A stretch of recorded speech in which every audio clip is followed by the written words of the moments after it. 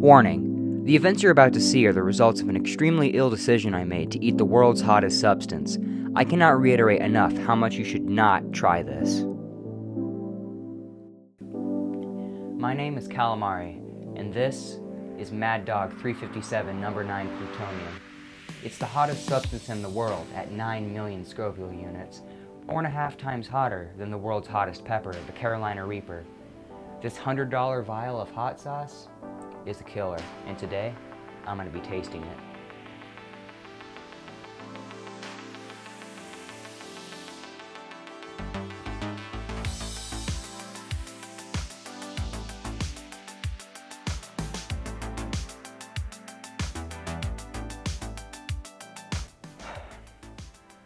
All right, this is it.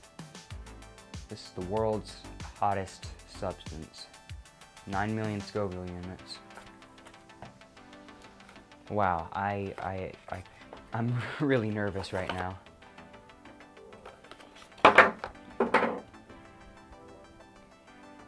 Here it is. It's in this little tiny vial, 1 fluid ounce. Wow, I'm actually kind of shaking. Okay, I got it unwrapped. Let's open it.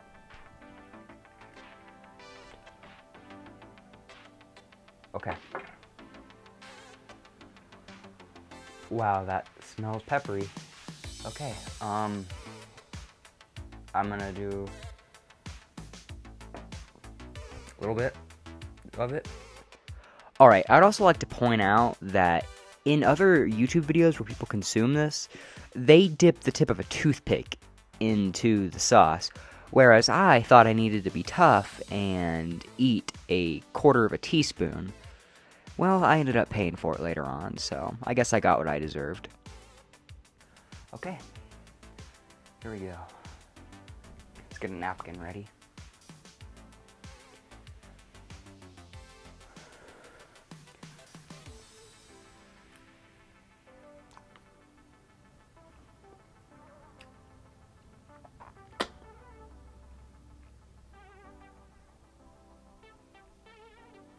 Oh God. Oh God. Oh.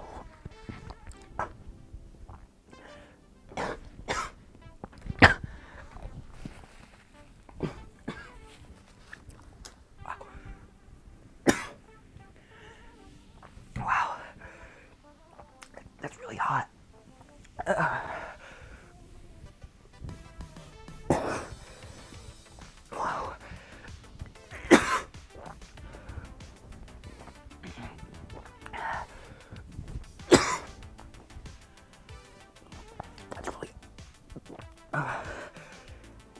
Wow.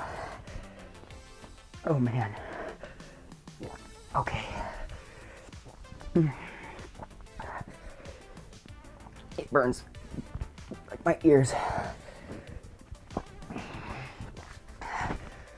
Wow.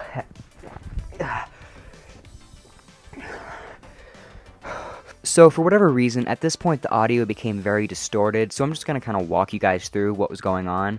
Obviously, initially I was in a very large amount of pain. I couldn't really speak or do anything, so I was just trying to relieve the pain by getting some fluids in me, getting some milk, and it was at the point when I started bleeding out of the mouth that it was realized that this was not just a spicy sauce. What I had just consumed was truly dangerous. So after that footage cut out, the ambulance was called, and I barely made it into the ambulance. Like I said, I couldn't really walk. I could just kind of wail on the floor. I don't remember the event that well, just because in the moment it was so intense that I wasn't really thinking, I wasn't retaining information or memories. I just remember there was a lot of like yelling, me on the floor, crying for help, and I got into the ambulance, and so we went to the emergency room. And at that point, they gave me some little medicines that were supposed to help coat the insides of my stomach. And that didn't really help at all because the 15 hours that followed that were absolutely excruciating. I could not sleep, I couldn't move, I couldn't even get up to pee because it hurt so bad to just stand. So around 2 in the morning, the 12-hour mark of me consuming the pepper extract hits, and it started to go downhill significantly from there. The pain started surging, I was sweating, I remember it hurt so bad, I had to go to the hospital again. And they gave me a drink that was supposed to numb the insides of my digestive system. Around 5 in the morning, I started being able to pass the extract.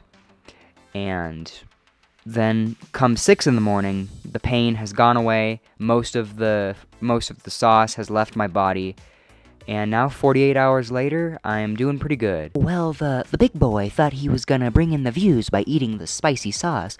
Well, in reality, it just brought him to the hospital for permanent esophageal damage. But you know what? There's a lesson to this story. If every aspect of a situation is telling you that the decision you're about to make is extremely bad, it probably is. So, the other moral is just don't be stupid. I'm telling you from my personal experience, it's not worth it. With all that being said, hope you guys enjoyed watching it just a little bit. The video did not turn out how I was planning just because it went south rather quickly.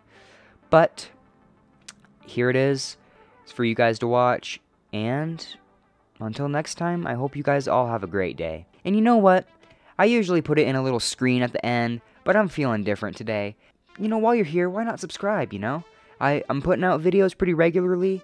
If you're watching this one, you've probably watched all the other ones. Well, with all that being said, I'm gonna go feed on my family's fetus. Bye-bye!